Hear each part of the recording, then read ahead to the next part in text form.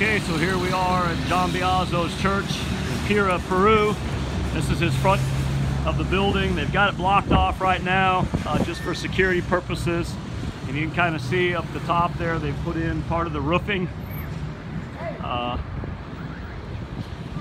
See, this is actually going to be the front entrance. So we're going to go through our temporary door here, and then you'll see the front entrance. This will actually be the front entrance right here. That's the main door opening there. So this is what Ted Overholt and Mark Johnston did today. They got these walls all put in. They actually got some of the plywood up as well, OSB. Brother Biazzo's brother-in-law moved the electrical panel. This is the meter box here. It's coming in from the wires coming in, main power. And then he's got a circuit panel on the other side there. This will be John Biazzo's office.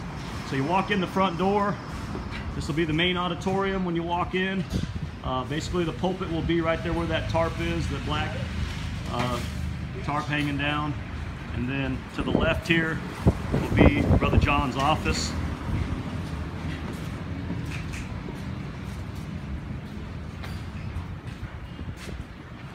This area here, this first area, is the auditorium.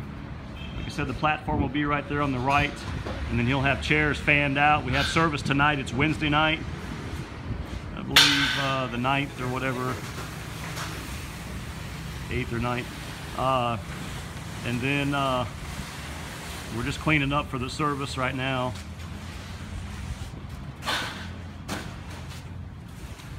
This guy carrying the ladder is John's assistant pastor, Jesus.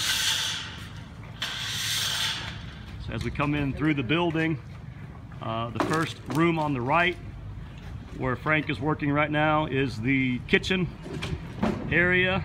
So you can kind of see where that's going to be laid out. We've kind of got some of the walls laid out for the flooring, to the floor.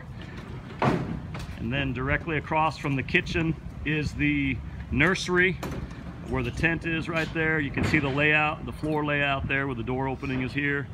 And then the next room over next to the nursery is the children's area, another classroom for children. And then this is the restroom area. This room here will be the ladies' restroom here. And then behind it over here is the men's restroom. We had to make a few modifications to some of the plumbing, so it held us up a little bit, but this is the work that we were able to get accomplished today here. And then out the back of the building, there's still a little bit of room to expand. They own all of this here, all the way up to the walls. They built a storage area right there. It's where we keep everything secure through the night. It's a storage area, you can lock up.